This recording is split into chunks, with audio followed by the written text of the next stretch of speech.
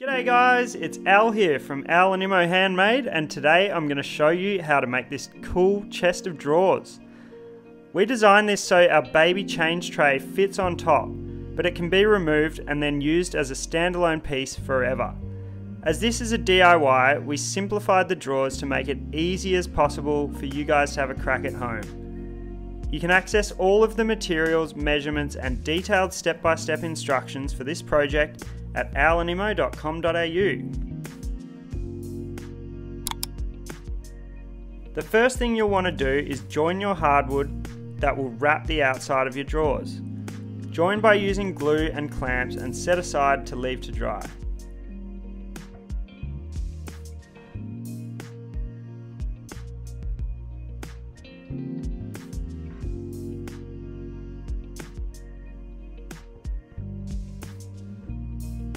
To build your internal drawer carcass, rip your timber to size using a table saw or circular saw with a guide.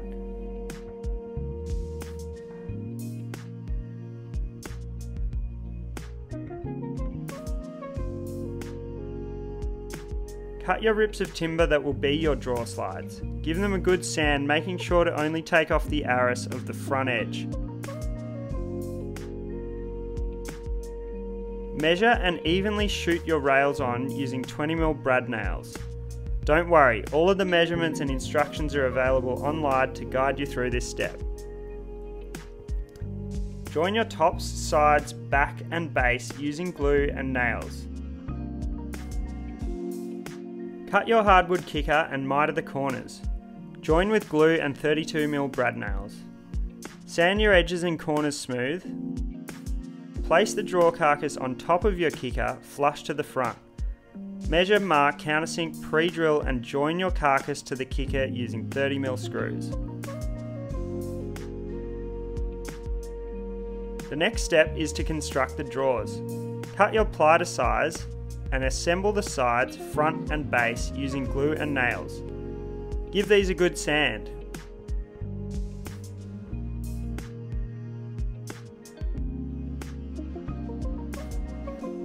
Now it's time to add your hardwood. Measure and mark from the center of your joined boards, rip it and cut it to size.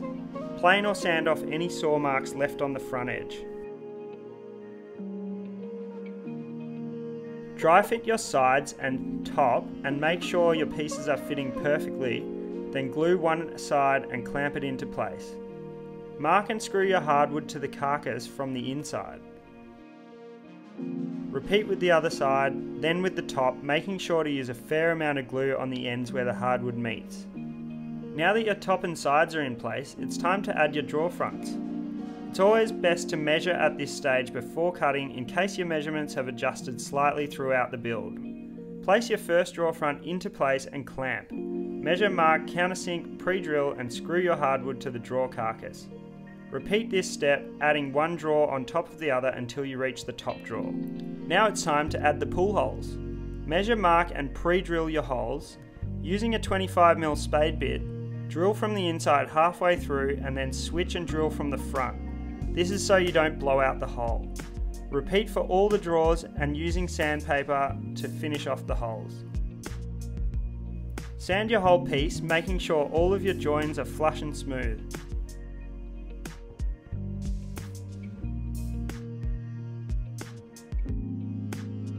We used a hard wax oil to seal our drawers. Once dry, we sanded the exterior and drawer fronts again and applied a second coat for that silky smooth finish.